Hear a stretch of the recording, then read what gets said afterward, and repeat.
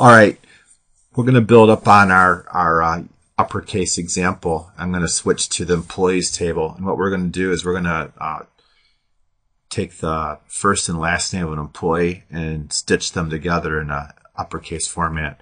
So let me show you what that employee table looks like. So I'm going to do .schema employee EMPLOY. Thank you. I got to get my spelling down. Oh, I put that semicolon on the end.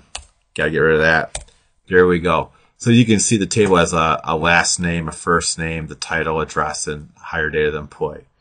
So let's first start out by saying select, and I'm going to do this all in uppercase so you guys can really see what's going on here. Select upper, and then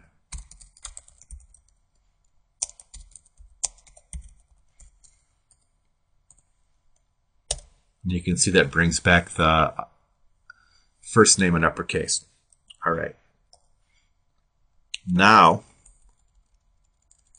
I'm going to add in the last name.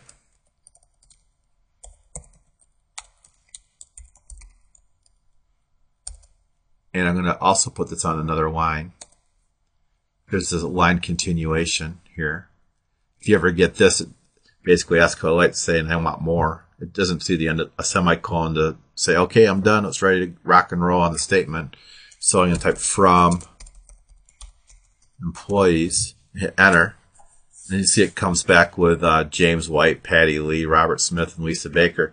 Kind of hard to read though, aren't they? Because there's no space in between the first and last name. So we can fix that. Let's come back here and put a space in between. So a couple things to point out here. First is the double pipe sign, as this thing's called, is basically it's shift and then the slash key that's right above your enter. All right. And then I'm using the quote key with a space.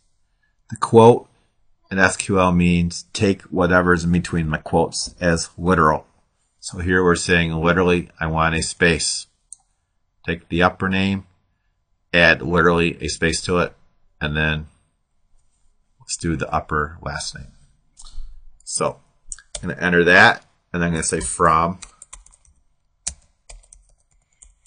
employees. And then hit enter. And there we go. I got James White, Patty Lee, Robert Smith, Lisa Baker, all easy to read, though that column name doesn't look good. So let's fix that. So I'm just going to do as an alias as full name. Do the continuation. I'm using the up arrow key to get to a prior snippet of the command, and then hit enter.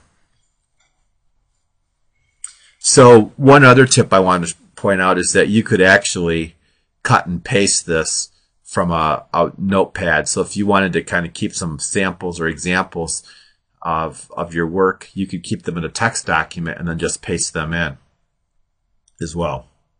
And I'll show you what that looks like. All right, before we get started, let me show you how you can paste a command into SQLite. This comes in handy when we start getting into more complicated SQL statements. It's a lot easier to edit the command in Notepad or your word processor of choice than it is within SQLite. So I'm going to open up my file of samples here.